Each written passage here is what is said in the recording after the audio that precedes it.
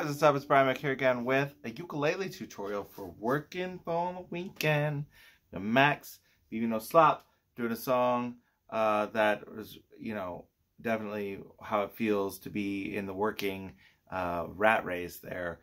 So we're trying to get out of it by doing this channel. So like and subscribe and let me know other songs you want to learn on guitar. Let's build this community up so that I can do it full time for you and you and you and you and you and you. And thank you for that.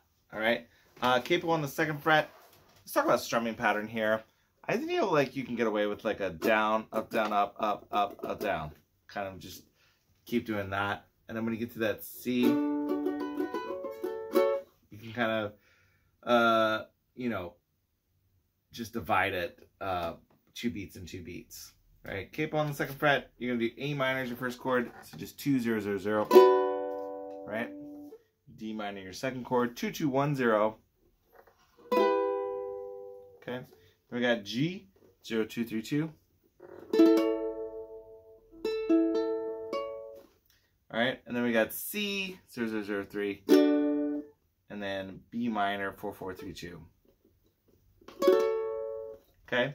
So let's take it again. A minor, down, up, down, up, up, up, down, down, D minor. Then G, then C, up, down, B, up, down, down. Okay, not hard. The B minor is probably your hardest chord to try to hit between, this and coming back to A minor. Just really watch out. I would practice just this transition. C,